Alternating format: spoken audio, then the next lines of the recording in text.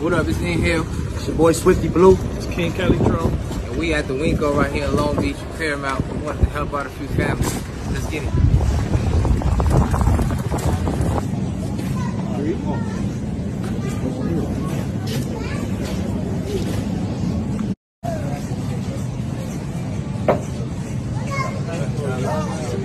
Y'all scared me at first. No, sorry about that. We just. Thank you.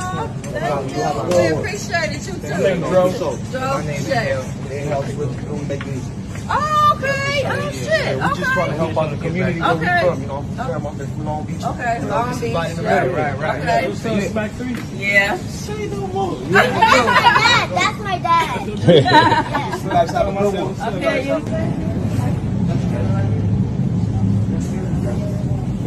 We want to help. We want to help find some groceries.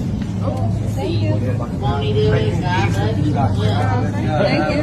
Say them snaps. I'm from Paramount, Long Beach. We both make music. West Side Long Beach. East side. Wise Avenue all day, every day. Long Beach College. Thank you. Thank you guys. Oh my God. We're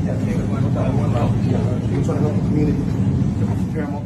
Oh, yo, it's Big Ant, the spokesman, man. We back. Another edition of Urban Politicians TV, UPTV. Make sure you stay on your pivot at all times, man. Had to come tap in real quick on Swifty Blue. He pulled up, linked up with Nate Dogg's son, Inhale, and was looking out for the community, you know, helping people out at the grocery store and everything. Now, this comes right after all this backlash he just received for what he said in the Bootleg Kev interview about how he would not sign to anybody black because of his beliefs and his prison mindset or just jail mindset of what he represents in Southern California and everything. And like I said before, I'm not knocking nobody when it comes to like, hey, if you want to put your race first, but it's all about it's not about what you say, it's about how you say it. And it's not about what you present, it's how you present it. And when you actually are a rapper and you go onto a platform that is dedicated to rap and say you're not going to sign to anybody black, a lot of people are not trying to hear what you got to say or hear what you explaining.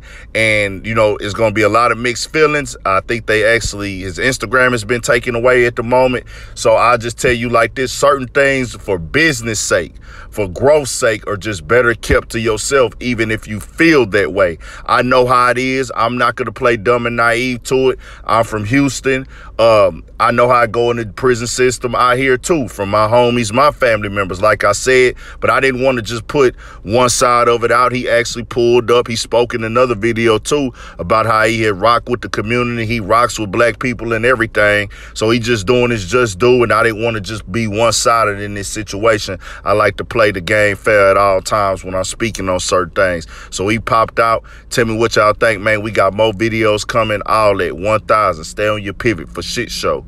More coming.